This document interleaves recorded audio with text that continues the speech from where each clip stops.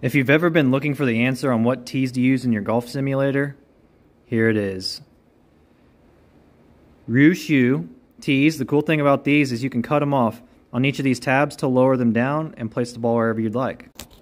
As you can see here, we got the tee sitting up, and then you can just gently set your ball like that for a nice long drive setup right there.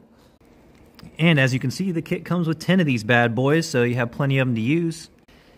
Not only that, we got the short tee, so if you need to tee it up short, you just go like that right there and place that golf ball right there, and then you can just smackaroos it right away into that screen. Pretty nice tees. Ryu. Don't mind the green ones, those are the trash cans now. But got to pick them up. They work really well.